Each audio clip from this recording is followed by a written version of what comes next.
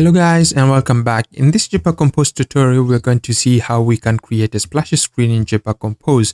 We'll create a splash screen with two ways, and every way has its pros and cons, so stick around to see which is the best way to create a splash screen in Jetpack Compose. So without further ado, let's get started. Okay, now let's create here a new Kotlin class file, and this one we're just going to call it landing page.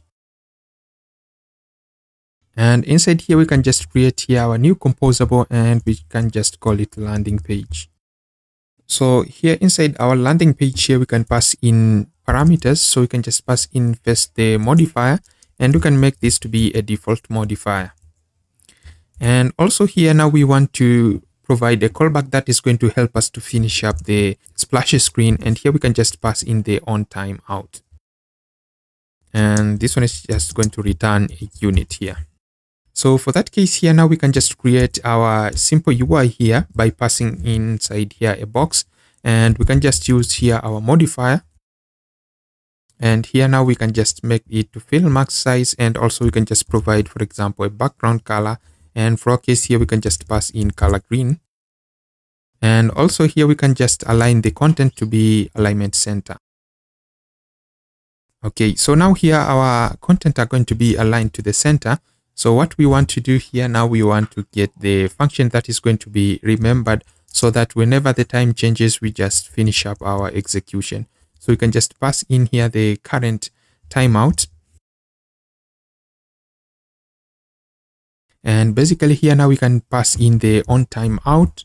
So whenever this function is going to change, we can just recompose our composables here. And for that case, now we can just use a launched effect.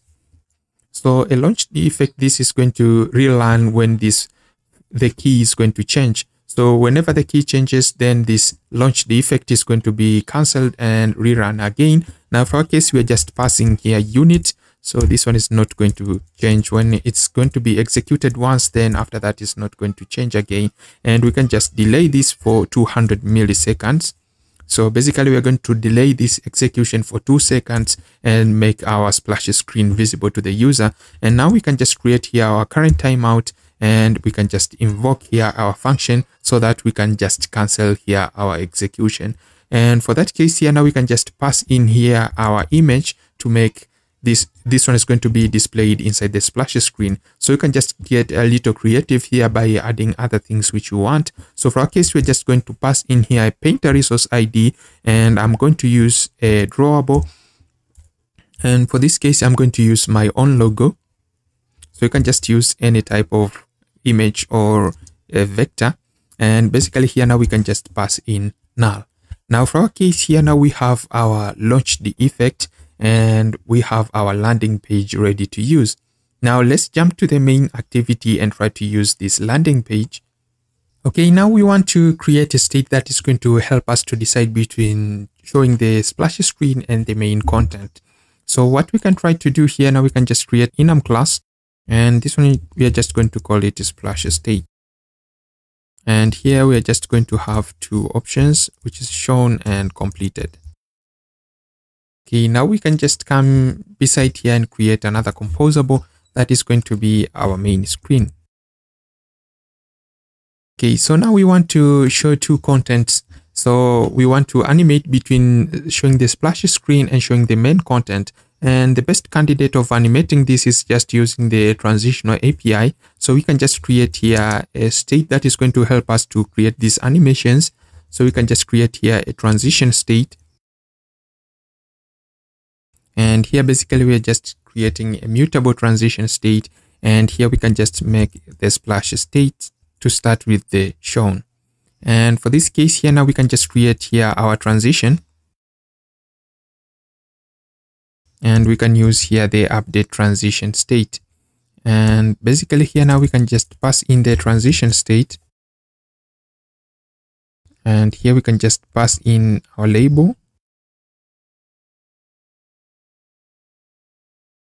Okay, now we want to create a crossfade animation between the content and the splash screen. So we can just create here two states. So we can animate here the content. So first we can just animate the splash And here we want to animate the float. And basically here now we can pass in the transition specification. We're going to use here a twin animation, and we can make the duration to be 100 millisecond. And also this requires us to pass in here the label. And here basically now we can just check if this state is going to be equal to splash screen shown.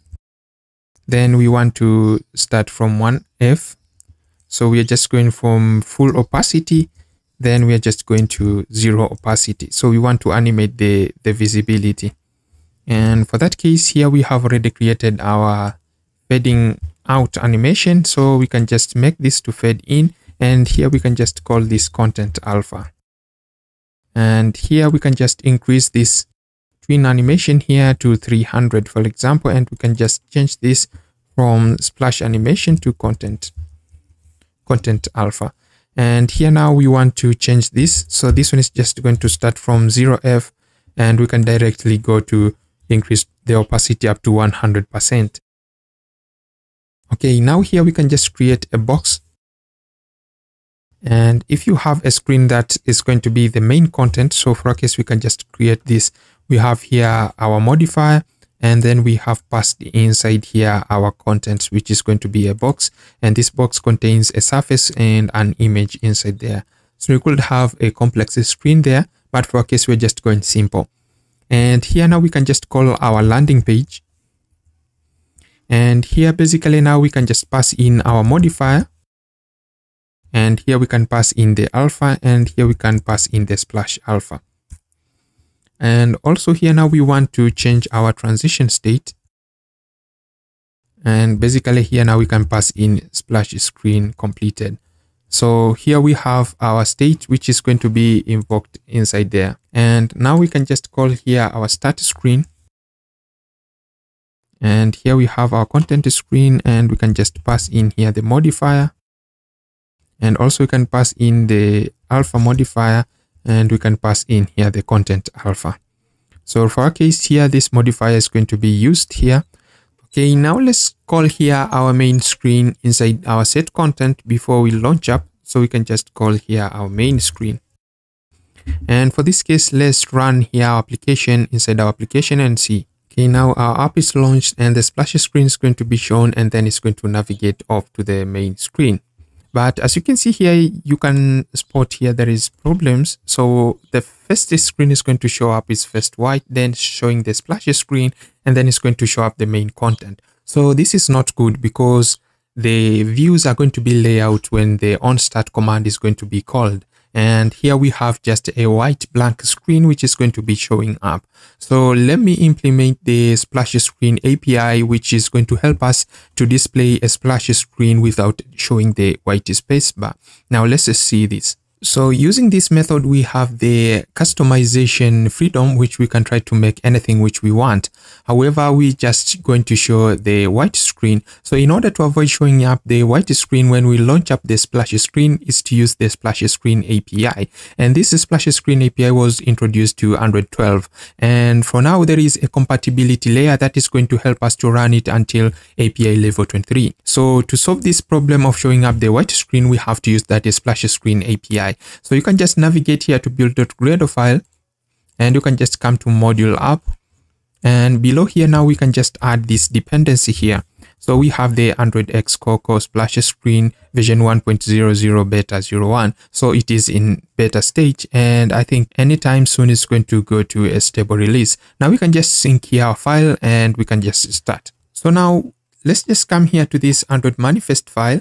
And when we come to this, you can see that we are just using the theme here. And this one is going to be used with the whole application. And this one is just defined in terms of XML. And you can be wondering that we have another theme that is being defined inside Jetpack Compose. And this one is just going directly to use this in terms of Jetpack Compose. So for our case, this API uses this theme here to modify the items. So let's create here another theme which is going to help us to define the splash screen. So we can just create here a new style, and this one we're just going to call it starting. And here now we can just customize and create our items, which is going to help us to define that splash screen. So first and foremost, we can just create here the background color. And here you can just define different colors. So you can just come here, for example, to this purple here. So for my case, I have defined this green here. So you can just press this button here and you can just choose any color which you want. And you have selected here your color. So our background color here, we can just pass in here the color to be green. And after that, we can just provide the icon which we want. So we can just pass in here window icon. And here we have the animated icon. So we can just pass in here the animated icon or a normal icon. So for my case, I have just a normal icon. So I can just use a drawable and I have defined this icon here. So you could have any type of icon and you just define it inside there. And for that case, now we can just, so if you have an animated icon, you could define here the duration. So for example, here you have the animation duration, and here basically you can just define your duration. So for my case, I'm just using a normal, so I'm just going to delete this. So what we have here, we can just define, for example, the post splash screen. And here is just the theme which is going to be used by the rest of the application. And for our case, we have already defined this here by default. So we can just pass in here theme.splashScreen tutorial. And after that, so when this finishes to execute this, it's going to use directly this theme here. Now for that case, we can just come back here to our Android manifest file. And inside here, our activity, we can just try to change this to use another theme. So this one is going to help us to execute that splash screen. Then after that, it's just going to use the normal splash screen by the rest of the application. Now let's just cross this. So in order to show that splash screen, we can just come here directly to our before the super.onCreate method, and we can just install the splash screen. So we can just create here a variable and we can just call this splash. And here we can just call in install splash screen. And basically here now we have to install our splash screen, and we can just customize this by providing animations. So we can just come here before the set content, and we can keep this set on exit animation listener. So for our case here now, we can just come inside here and perform animations. So we have here our splash screen viewer. So we can just rename this reference here to splash, and we can use this splash screen view, and we can just get the icon. So for example, here we have our icon view. So we can use this icon view to perform here different animations. So for our case here, we can just use this animate, and inside here now we can just animate. For example, you can just set the duration 300 milliseconds or 200 milliseconds. And also we can just provide here, for example, the scale X. So you want this to shrink up. So you can just make it to be 5F. And here, for example, you can just use scale by. And basically here now we are just going to create the shrinking animation. And also we can just add in the fading animation. So you can just pass inside here alpha, and we can just make it to be 0F with end action. So for our case here now, we have to remove this splash viewer after we finish up to show this animation. So we can just come here to splash screen viewer, and we can just remove this. And basically here now we can just call our set content inside here. So instead of just calling it outside here, so we can just come inside here with end action, and also we can just pass in this set content. Okay, now after that, we can just start our animation here. And basically here, we're just going to show up our screens.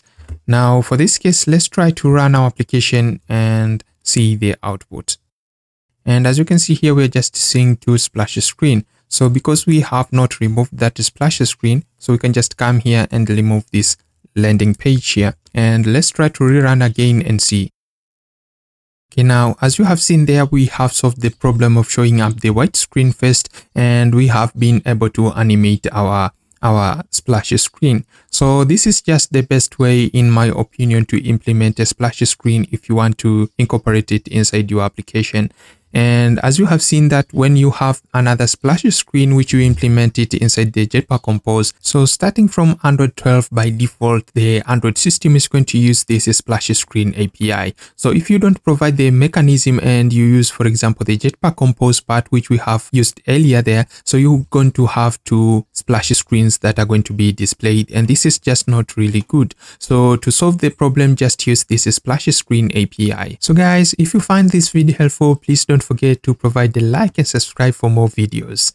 So for now, let's leave it here. See you in the next video. Bye bye.